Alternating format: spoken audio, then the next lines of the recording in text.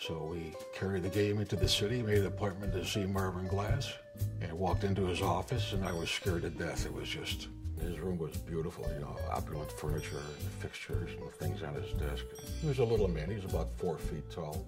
He looked like Mel Brooks. He wanted to be a Mel Brooks. I didn't even shake his hand. I just walked in and stood there in front of his desk, and he looked at me. He kind of rolled his eyes. Behind his desk with the high back chair and, you know, beautiful furniture and women running around the office. I said, oh. So I took it, I put it on his desk. His secretary there, his patent attorney. There was another person there. I'm not sure who it was. I think it might have been his bodyguard. He looked at me and he said, what is this shit? I said, this is an idea for a game. I said, well, here, this is how it works. Dim the lights just a little bit. I said, okay, Marvin. I called him Marvin, not Mr. Glass. I said, take this probe and go from hole to hole, opening to opening, and see how far you can go. So he went glug, glug, glug.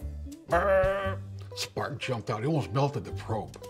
Threw it up in the air. He says, I love it. I love it. So then he made me an offer on the spot. I'll give you $500 and a job when you graduate.